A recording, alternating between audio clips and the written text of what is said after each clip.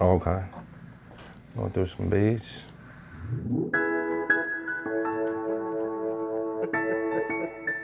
Hip hop allows you to be the voice for the voiceless. When I met Isaiah, I didn't know what to expect.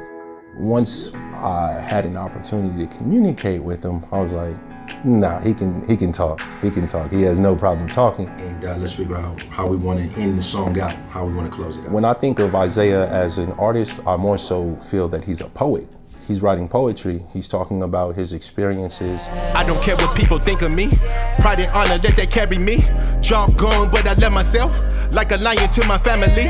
The first record that Isaiah and I did was Oxygen to Fly.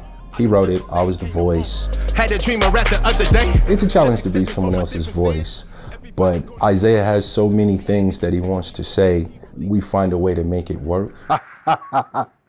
Yeah, okay. Well, next we can work on the second verse. Before I worked with Isaiah, I had a heavy presence in the local scene as far as rap music, as well as some community work. All right, we're gonna take it from the top.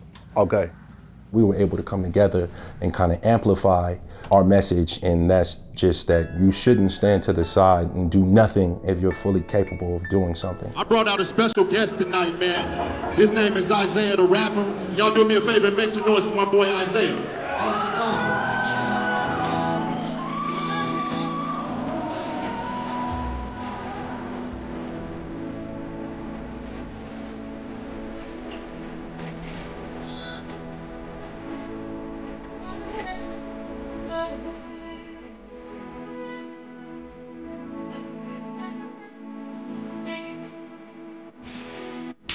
In a different mode, could be on the road.